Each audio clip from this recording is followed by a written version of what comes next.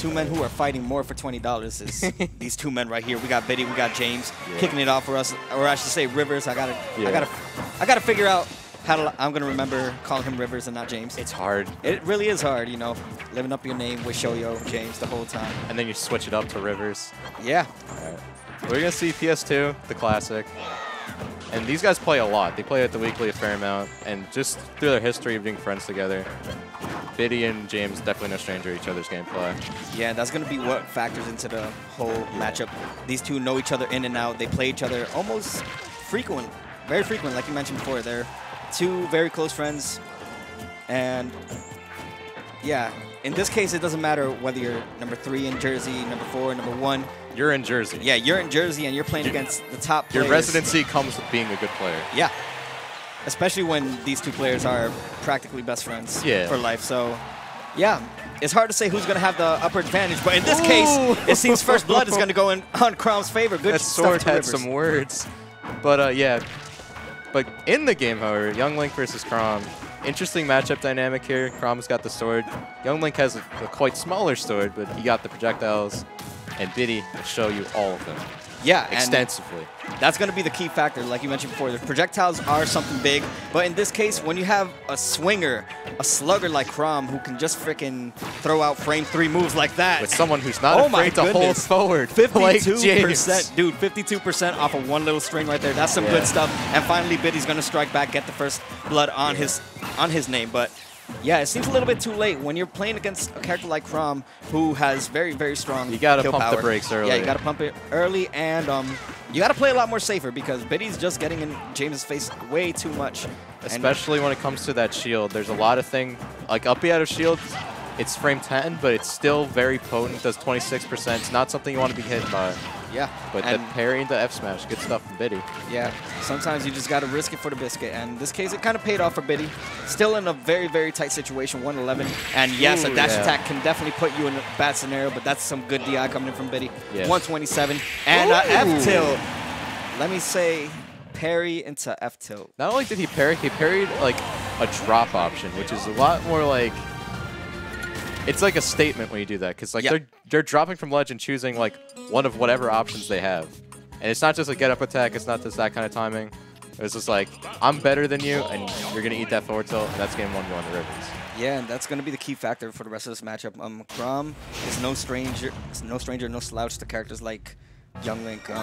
The moment that he gets in, the moment he finds that momentum to just get inside Young Link's head, just like that, you know, he just ran up and jumped on the platform and decided, hey, I'm gonna hit you and give you 49%. Yeah, if Rivers just continues finding these opening positions to get in, then there's going to be so much damage being put out. And he shows no signs of stopping. Like I said, you let himself get in, and you're going to get carried real far to the blast zone. Good stuff from Rivers, not taking any damage whatsoever, only 32%. Did he drop that conversion there? That could have been a really sick combo. When you get, like, especially since Chrom's a fast forward, both these guys are very fast forwarders. They can combo each other pretty hard. And we're just seeing that coming from James especially, and that might be the stock. Yeah, and the problem with what you mentioned before about the combos, Biddy has not been connecting and getting these confirms like the way he's wanted to this whole set so far. He's dropping in some pretty bad spots. Like that up B was pretty crucial for him to hit that, but James, okay. Good air dodge. Yeah, that's just that really like suffocated spot. You pushed him all the way to the edge. Oh, and good stuff to Biddy, finally getting that stock, and fairly even, you know, 49% of extra credit, but it's nothing that Biddy can't, you know, he's healthy. Counter back on, but never mind. Yeah, you're healthy, but all it takes is one blink of an eye to not be healthy, and just like that, Biddy's in a very, very tight spot now. Once again, 48% on Rivers' second stock, but Biddy hanging on for dear life. Oh my gosh, this could have been so bad if it was more off stage. Just rushing in with all those hits. Ooh. Yeah, you just got to respect Chrom's, you know, abilities to get in. Yeah. And that frame data is no joke, you know. And Fire Emblem characters are just so blessed. And even when James was throwing out all those hitboxes there, you did see like him take a moment just to respect that Biddy can throw out the nairs. He baited him into that down smash. Good stuff for Rivers, and I just saw Biddy move his finger, you know, up and down, so I'm guessing he wants to take it back to Town City with good reasoning, you know, the camping platforms.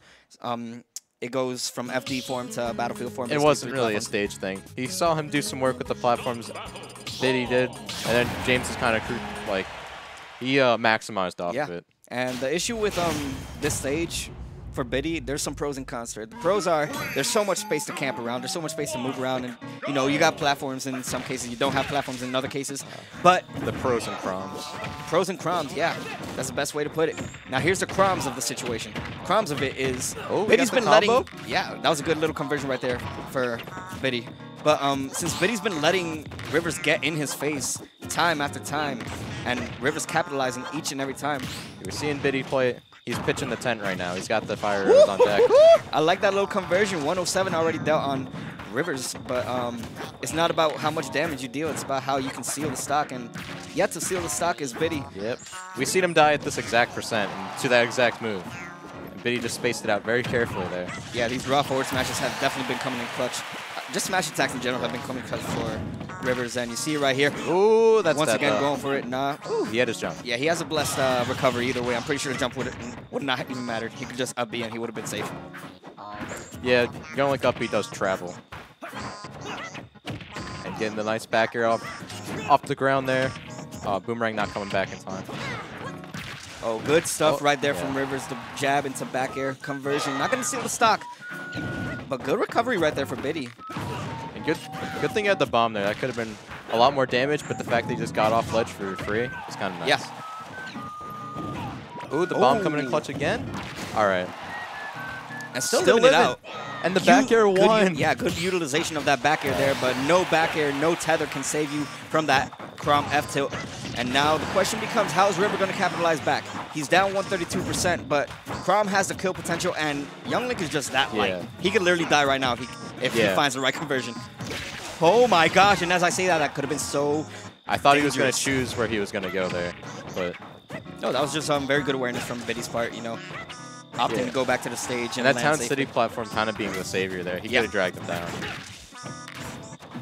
But just like that, Rivers brought this back to very even. 139 to 96. It's two characters with two different weight classes, and one smash attack can definitely seal a stock. Oh, are you going to get stretchered? Nope. Nope. And Rivers hanging on for dear life with the second stock. And up throw. No, forward throw. Yeah. Trying to go for that little DI mix-up. If he was a little bit closer to the ledge, that would definitely would have killed, but unfortunately for Biddy, he didn't really have anything to kill off of there. Yeah, he's got to find a way to land. Speaking of to kill, man, Rivers has been hanging on to this stock for so long, and he's been playing it so safely, so cautiously. And just like that, he's stolen the lead back from Biddy. Even at this high percent, you still see him going in just like almost carefree, but he's playing so cautiously, just weaving around this hits that Biddy putting out. That really breaks my heart to know that even at 200%, up throw is not even a kill option for Young Link, especially in the high ceiling platform. That's understandably. Forward throw would have killed there. That's the thing. Back throw? Up throw. Up throw, yeah, definitely. Eventually, that up throw is going to have to kill. It's gotta. Yeah. And unfortunate to see when it killed, but 35% already dealt on Biddy's final stock. It just happens so fast. You don't really have that much time to just like go back and just like recalibrate, just get back into it. James is just on you. He's putting on that pressure. And Biddy, and just like that, man. All the pressure has finally paid off for Biddy's going to have to say hello to the losers bracket. Unfortunate, but really good winner's run for Biddy coming into the whole Starcadian. I think a big thing that he